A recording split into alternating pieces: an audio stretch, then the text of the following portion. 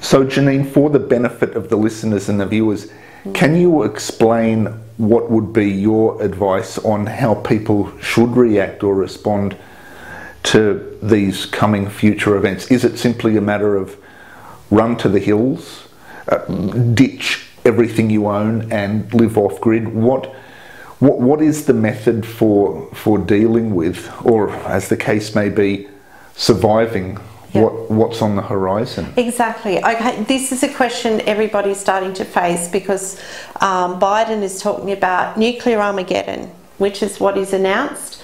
And there's a lot of people out there, the IPCC, actually, people are reporting on that and saying, we're looking at the end of civilization, we're looking at a point where people won't be able to survive. So survival is number one. Survival is number one. And to survive, your very first priority in any situation, if you do first aid, you'll learn the very most important thing is location.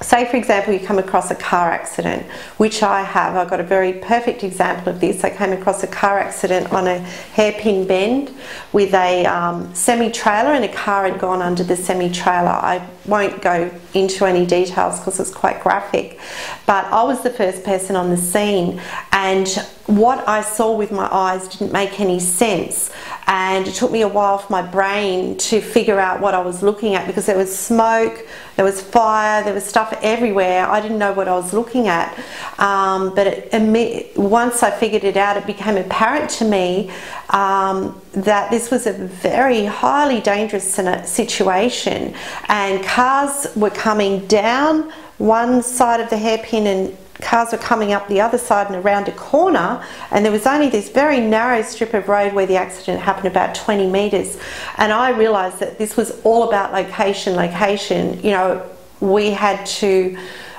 figure out a way to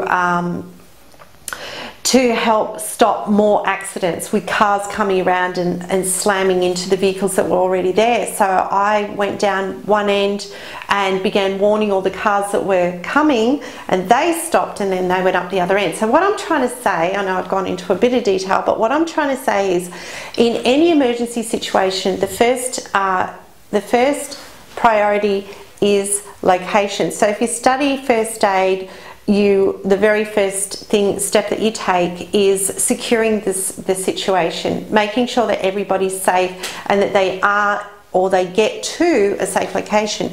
So that's what this is all about. Jesus, in Matthew 24, as I've shared before, when the disciples said, what will be the sign of your coming and of the destruction of Jerusalem, which today represents the cities of the world, Jesus said, when you see the sign of the abomination of desolation, or the Roman soldiers surrounding Jerusalem, then relocate urgently, right? So get to a safe location, because once the Roman soldiers appear on the scene, they've got, you know, 1,000 different innovative ways of destroying everything and killing people. So relocate, and Jesus said do it urgently.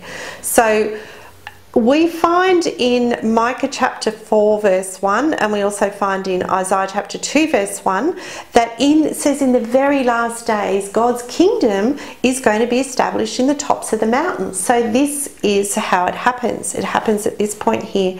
God's kingdom, in other words, his kingdom of safety and love, his law of freedom, that is going to be established in the mountains.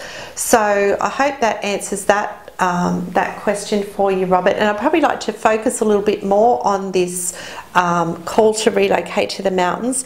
So there's many other passages in the Bible that refer to that, and one of them says gather together before the decree. So gather together before the laws go into place that are going to make you unsafe, and relocate and flee to the mountains. So okay, so you've asked the question, what do we do? Do we just you know, do we put an end to everything and do we just go and hide out in the bush? Absolutely not. We don't just sort of run to the hills and go barefoot and live in the bush. No, the idea is that we buy properties up in the mountains, or we gather together, people sell their homes in the cities and buy properties, properties that have water, properties that are in the mountains. They need to be up high. You need the elevation, because there are going to be attacks on the cities. There's going to be attacks that will cause tsunamis, and so you need to have that elevation. That's very important. And you need to look at creating a self-sufficient lifestyle where you're not dependent on the system that is being taken over and has been weaponized. So the idea is you can still continue to live your life. So we've done this sort of from 2020.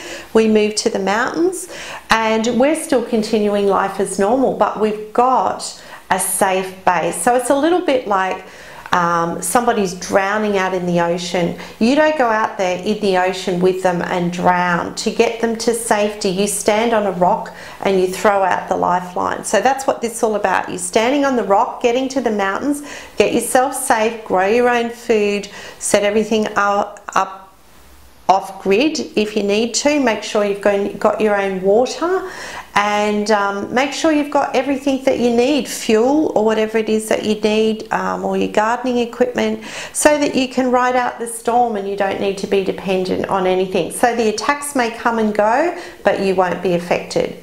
So that's the idea. It's all about empowerment. This is not a disempowering alarmism. It is all about empowering people to survive.